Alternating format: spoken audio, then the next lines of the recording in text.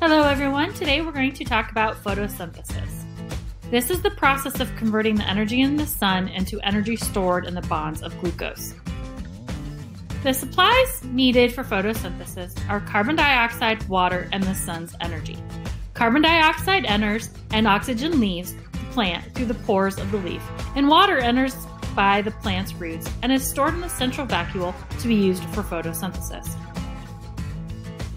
The portion of the plant cell where photosynthesis occurs is the chloroplast. The thylakoid are the little tiny sacs that contain the green pigment called chlorophyll. The grana is the stack of all of the thylakoids, and the stroma is the fluid that surrounds all of the granas. The first step of photosynthesis is when the sunlight activates the chlorophyll that is located inside the thylakoids of the chloroplast. This becomes excited and it breaks apart the water molecules, releasing oxygen and hydrogen ions. The next step, the hydrogen ions move through the membrane of the thylakoids to the stroma through the electron transport chain. Oxygen is then released to the atmosphere through the pores of the leaf.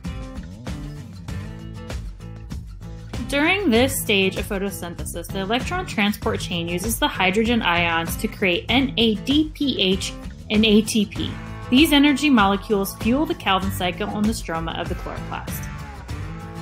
In this step of photosynthesis, the Calvin cycle breaks apart the carbon dioxide, uses the hydrogen from the H2O, and the carbon and oxygen from CO2 to make glucose, C6H12O6.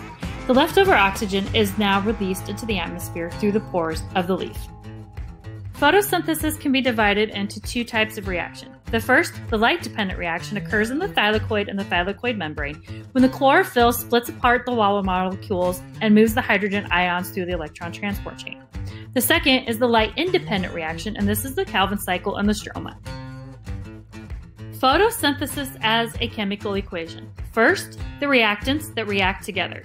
6CO2, 6H2O, or carbon dioxide and water, mix with the energy of light to produce C6H12O6 glucose and oxygen.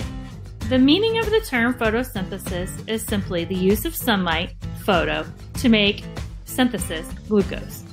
Photosynthesis is considered an endothermic reaction because it takes the energy from the sun and stores it in the bonds of glucose.